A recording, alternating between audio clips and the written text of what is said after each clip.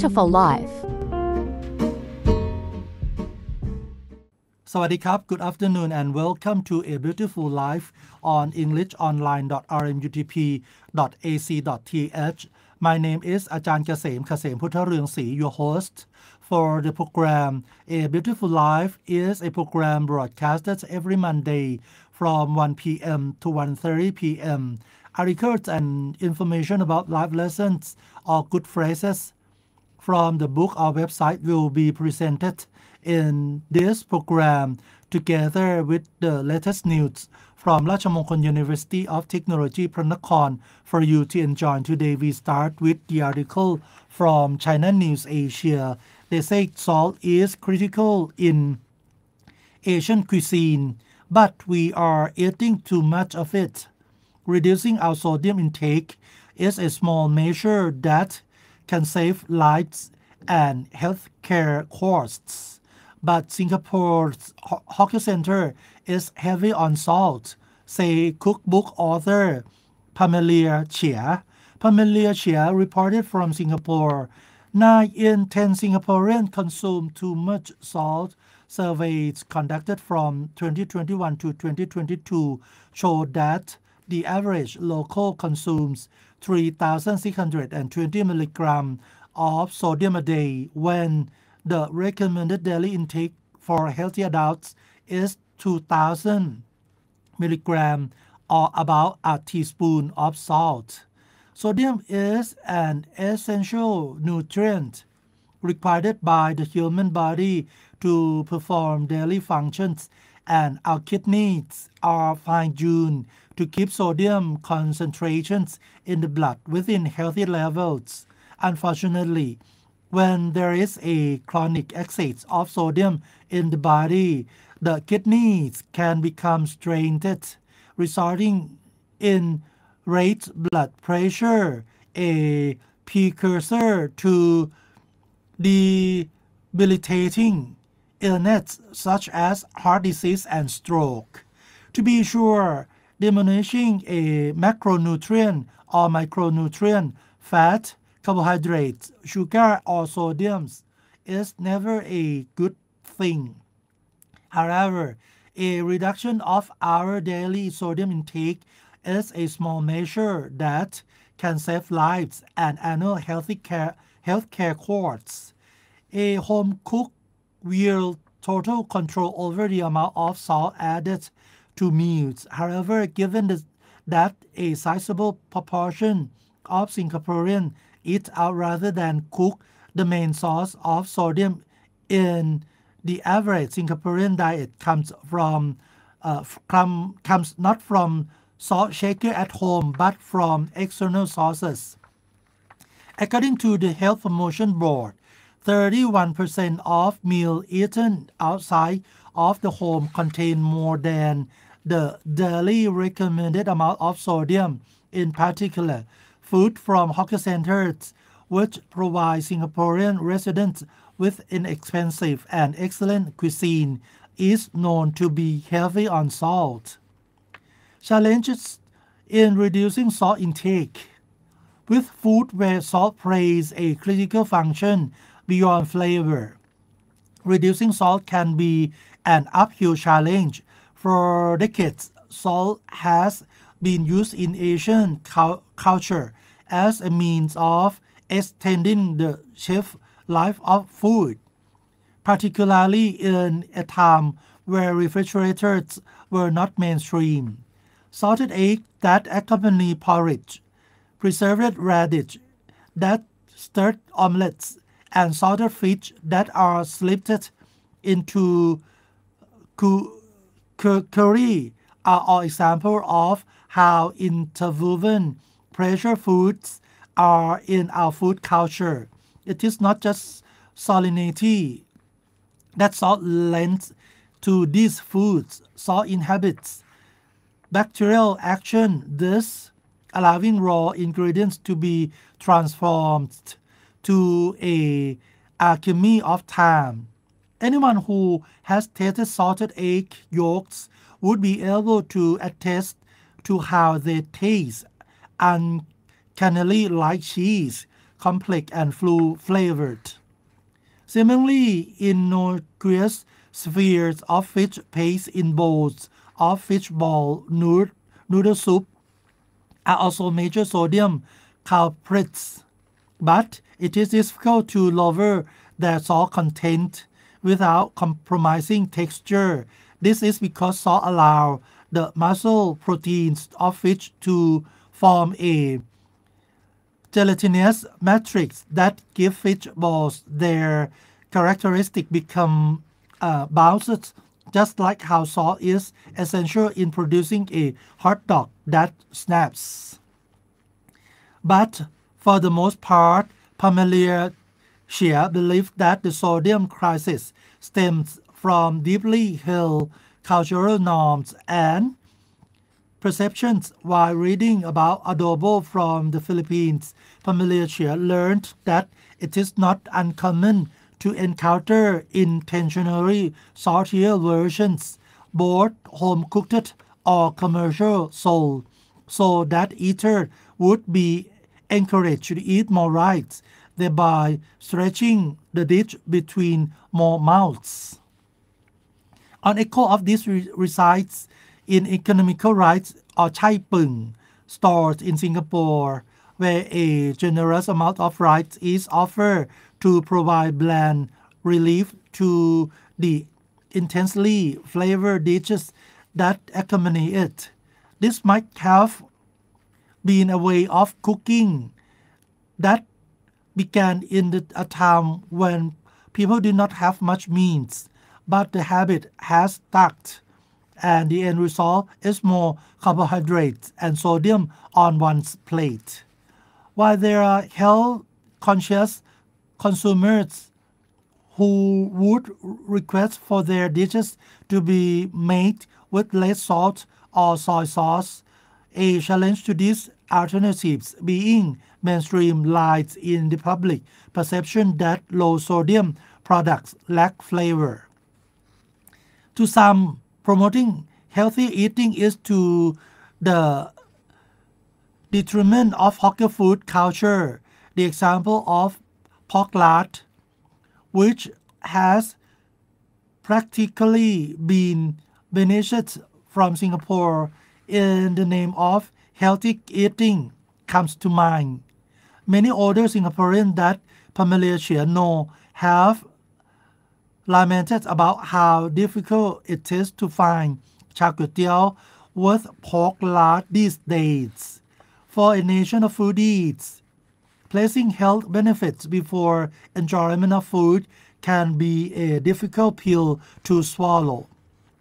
Pamela Shea remembered once being told by an aunt of her, amid the ever-changing health news in the media, that life is short and meant to be savored, not endured. Sodium reduction without the fanfare. Adding an excess of sodium, both in the form of cooking salt and monosodium glutamate or MSG, is a way to make up for a lack of flavor or to disguise cheap ingredients when food is made from quality ingredients and lavished with the luxury of time. It can be flavorful even with minimal seasonings.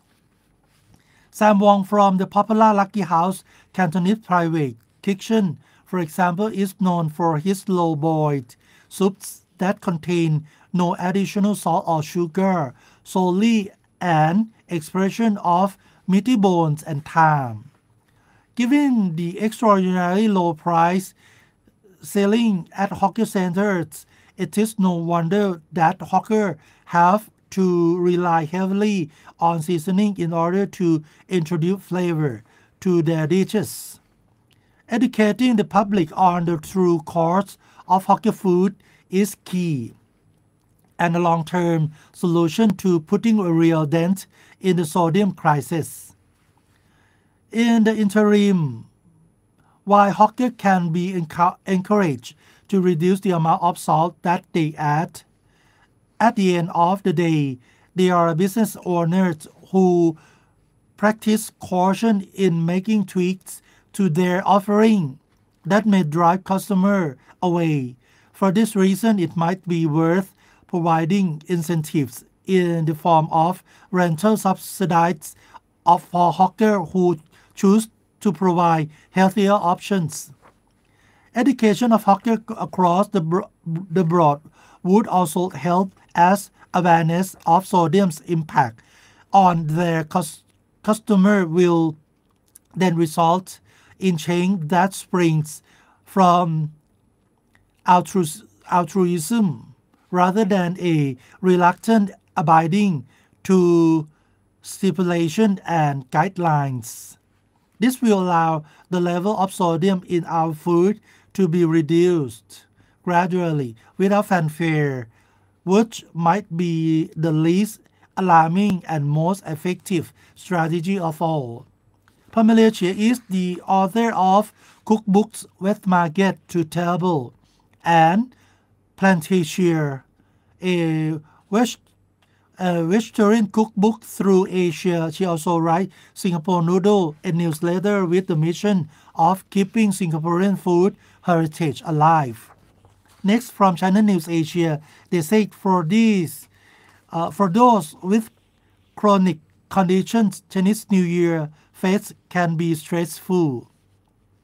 The holiday season brings joy, but also stress for people with diabetes, hypertension, or high blood cholesterol, say dietitian Jacqueline Royton.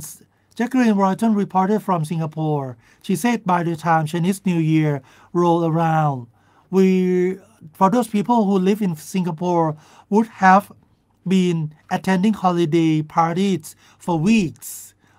With Christmas and New Year in the recent past, this onslaught of festive food and drink can pose a challenge to even the standards of youths, and those with diabetes and similar conditions must try even harder to keep their diet in check.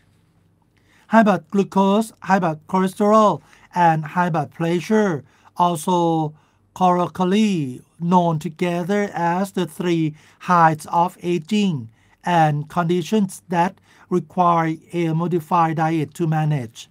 In Singapore, they affect a significant percentage of the population, as about 9% of adults have diabetes, 32% have high blood cholesterol, and 37% have high blood pressure. It is not uncommon for people to have all three conditions at the same time. Most adults with diabetes often have at least one comorbidity, and the two most common are hypertension or high blood pressure and hyperlipidemia or high cholesterol. If not managed properly, these conditions could lead to serious disease and even death. Reckless eating during the festive season often results in a spike in these three heights. Then there is the added pressure of family and friends. Some may encourage those watching their diets to indulge because this doesn't happen every day. Conversely, loved ones may police each other sugars and sodium intake out of the sense of care, but too much nagging that can drive those with dietary restrictions to eat in secret. So how can someone with a chronic condition safely navigate the holidays, both from a social and medical perspective? Fasting cheat sheet. First, honor your diet by watching what you consume. Limit carbohydrates, saturated fat, and sodium. This means taking very little cured meat. Anything with batter might not be a good idea because of its high saturated fat and sodium content. Dietary fiber can help control the intake of these threats. Adding more vegetables to your plate is one way to ensure that you are getting food without derailing your diet. As for drinks, opt for water as much as possible and avoid sugary beverages if you want to enjoy more of the holiday goodies on the table. Alcohol can cause surges of alcohol can cause surges or drops in glucose level for those living with diabetes and can contribute to increased blood pressure. If you decide to have a drink, keep it to one and try to have it rather food and try to have it after food, which can help slow the absorption of alcohol. Second, take control of your situation. If you are in party guests, the most might expect you to eat more than you ought to and start putting food on your plate. To avoid this, always have food on your plate even if you don't end up eating all of it. Another way you can take control is to prioritize what you want to eat. Knowing your limits, would you rather have a pineapple tart or the nian gao instead? Want both? Then cut your portions to accommodate those craving. This way you can have your cake and eat it too. Third, eat slow and in order. Eating slower, especially when having a big meal, can help avoid a spike in blood glucose and the sequence of what you eat can also affect your blood glucose levels. Starting with protein, fats, and fiber slows down the digestion of carbohydrates, thereby improving the blood glucose levels following a meal. Fourth, for people with diabetes, monitor your blood glucose. The American Diabetes Association recommends checking your blood glucose levels before a meal and again 1 to 2 hours after eating. Picking your finger isn't easy in a social situation, so consider continuous glucose monitoring system that capture and store glucose data every minute, giving real-time feedback on your smartphone without the need to draw blood.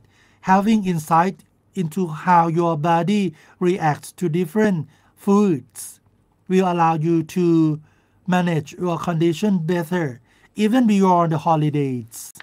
Fifth, walk it off. As cliche as it sounds, a little bit of exercise does go a long way.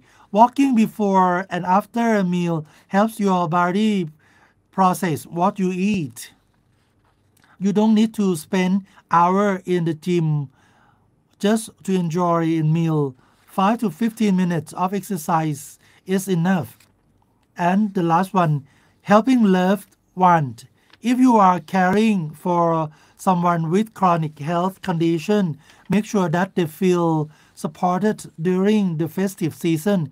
If you are preparing the food, adjust the recipe to accommodate their ends. Use less sugar and salt. Avoid using vegetable oil or use alternative ingredients like coconut milk in place of dairy. This way you can help them enjoy the holiday feast with a little less guilt. If you find your loved one enjoying a treat, don't scold. Instead, give them the benefit of the doubt as it could be their first and only one. Keep an eye out without hovering and create an environment where they are more open to discussing their dietary choices rather than have them indulge in secret. The holiday season brings joys, but it can also be quite stressful, even more so for people with the three the heights. However, having any of the three heights should not hinder you from celebrating. The secret is in learning how to manage the situation and having the right support, while you shouldn't throw caution to the wind. You can still enjoy Chinese New Year goodies or two of you know what you are doing. Jacqueline Broughton is a clinical and sports dietitian at Optima Nutrition. So you can read more about this from Channel News Asia. We'll be right back after a short break. Beautiful life. You are listening to A Beautiful Life on englishonline.rmutp.ac.th. We are back to the news. First, from Rajamongkol University of Technology พระนคร Open to every opportunity in urban society. RMUTP Open House 2024. Dr. นัทวรพล รัตน์สิริวัชรบุญ the president of Rajamongkol University of Technology พระนคร said that throughout 19 years, the university has focused on developing the workforce of the future or future workforce by introducing modern technology as the basis for teaching and learning. Throughout their studies at the university, students will learn through the real world of work. In addition, the university also strengthened the curriculum by creating a network of academic cooperation with many leading industries in the country, allows students to learn skills from people with real experience, to focus on producing graduates to meet the end of the labor market. It also rates the level of education, and this year is still a big year through organizing Rajamongkol University of Technology พระนคร Open to every opportunity in urban society or RMUTP Open House opportunity unlocked between 17 to 18 January 2024 at พระนคร Commercial Center. The university has the idea to create educational opportunities for everyone to have greater access to the education system. Those are the university focuses on everyone being able to learn without their lives, or genders, or ages, or statutes. The first group is the working group who is already working but want to develop their potential or want to change their career. They can come to study and develop new career skills, upskill and reskill through short-term courses offered by the university, such as flower arrangement, automotive mechanics, electricians, and etc., including opening opportunities for workers who have graduated with less than a bachelor's degree, both vocational certificate or ปวช level, high vocational certificate or ปวส program, มัธยม 6 or equivalent, have the opportunity to continue their education, to have higher qualities and have skills that meet the ends of the establishment, adapt and work with innovation, modern technology. The second group of vulnerable groups and people with disability. The university has collaborated with the Network Association for promoting and development of quality of life for people with disability and the underprivileged สมาคมส่งเสริมพัฒนาคุณภาพชีวิตคนพิการและผู้ด้อยโอกาส and the Office of Special Education Administration สำนักบริหารงานการศึกษาพิเศษ Office of the Basic Education Commission สำนักงานคณะกรรมการการศึกษาขั้นพื้นฐาน This will provide opportunities for people with disabilities to enter higher education according to their potential.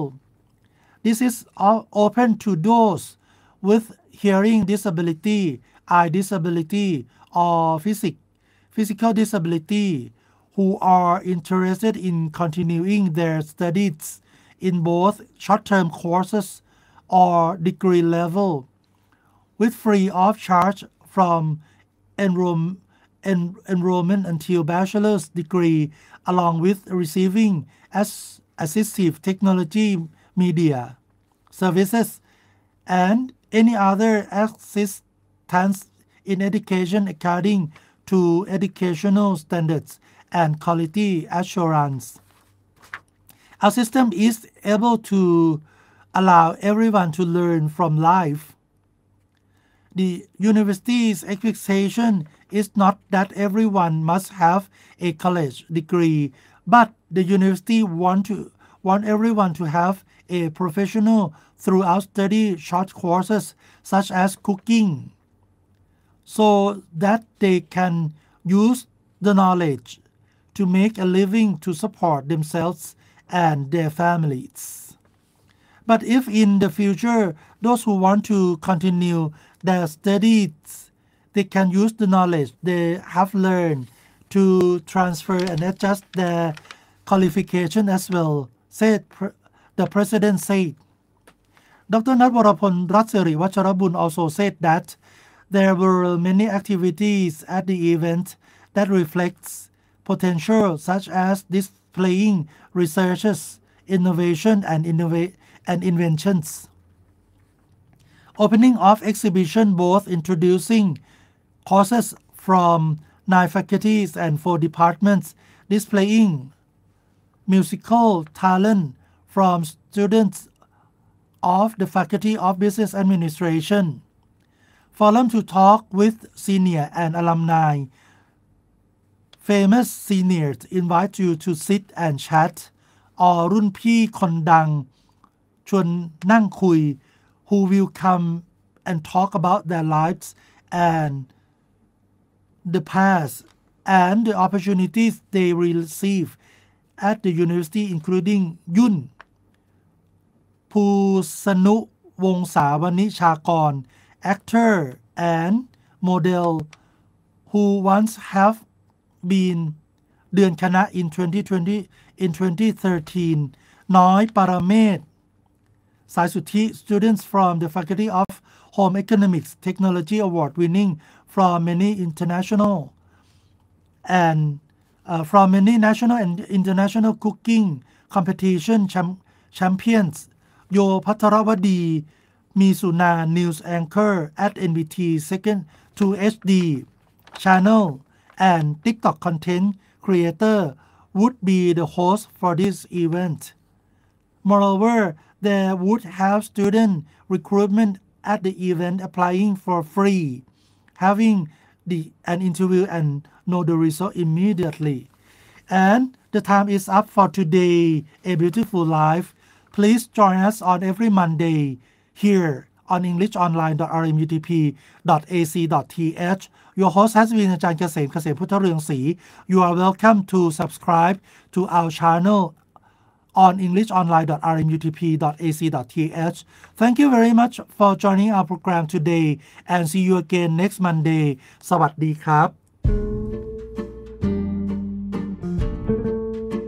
Beautiful Life will be back again next Monday.